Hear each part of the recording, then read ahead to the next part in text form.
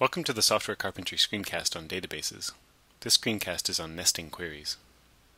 How do we find scientists that haven't been experimenting with time travel? Our first instinct might be to write a query like this. We would select the list of scientists who have run experiments and filter out those that have the time travel project. Unfortunately, this query doesn't give us what we want, since Ivan and Sophia have each worked on the time travel project, but have also worked on other projects as well. There are scientists who have worked on time travel projects, and there are scientists who have worked on other projects. And of course, there are scientists who have worked on both time travel projects and other projects.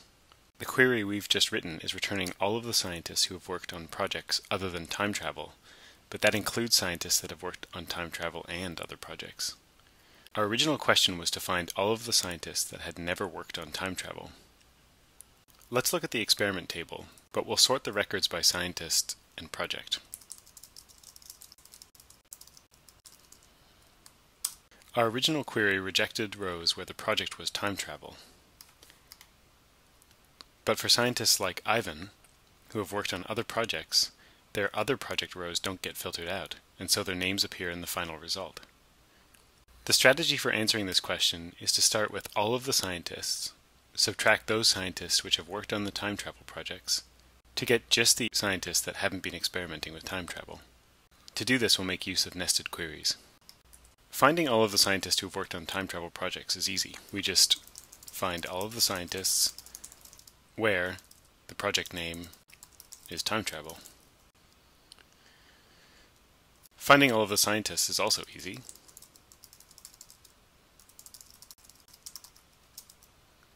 What we want to do is somehow subtract or filter from these results, the results of our earlier query, all the scientists who worked on time travel projects.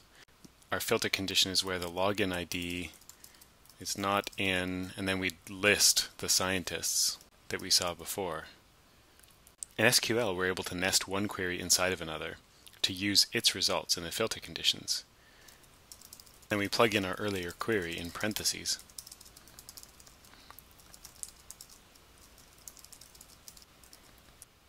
We can read this query as saying, fetch all of the scientists who have run experiments, but exclude them if they appear in the list of scientists who have worked on time travel. The pattern demonstrated by this query of selecting and then filtering based on the results of a nested query is a very useful one. I should note though that the nested query here is completely separate from the larger query. It just fetches a list of all the login IDs once, and those login IDs are used by the larger query's filter condition as it inspects each record. But nested queries can also refer to the larger query they are embedded in. For instance, in our screencast on join, we asked the question, which scientists have worked on more than one project? Using nested queries, we can answer the same question in a different way. Let's first remind ourselves of who has worked on which projects. So, we'll select the scientist, the project, and sort them by login ID and project. So we can see from these results that Best has only worked on one project. Diane Fossey has worked on one, so has Dimitri and Bantic and Herschel. But Ivan has worked on two projects, and so has Lomonosov, and so has Kovalevskaya. So these are the scientists we need to find. We can write a query that selects the scientists from the experiment table, and we want to filter out the scientists if they haven't worked on any other project. That is, in order to be included, they must have worked on another project. So we want to say where their login ID is in, and here we need a query that will fetch the other projects the scientist has been involved in. So we start with fetching the login IDs, but put a filter condition in so that the login IDs we fetch are those of the same scientist, but have a different project.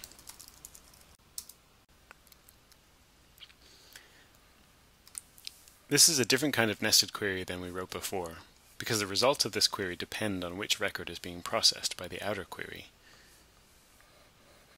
Each time this where condition is applied to a scientist, this subquery is rerun It fetches a list from the experiment table for that scientist and includes results only if that scientist has experimented in a different project. Nested queries can also be used in place of tables. That is, a nested query can provide the data source from which you select, filter, aggregate, and so on. For example, what if we wanted to know how many different projects each scientist had worked on? We can begin by finding the distinct list of projects each scientist has worked on. We want to count how many projects are listed here for each scientist. Since counting it as an aggregation, we need to use the results of this query as input for a separate query that does the aggregation.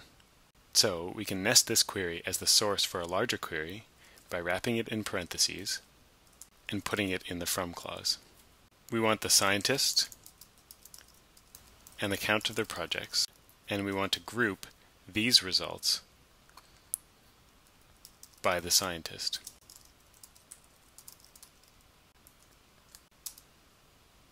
Nesting queries like this is really useful if the data you want to write a query on isn't present in exactly the right form in the database. So there was no table in our database that showed just a list of scientists and the project they had worked on, but we could write a query to do that. That's this query right here. You can then nest that query in a larger query so as to use these results as the input for your larger query. In this screencast, we've introduced the idea of nesting queries.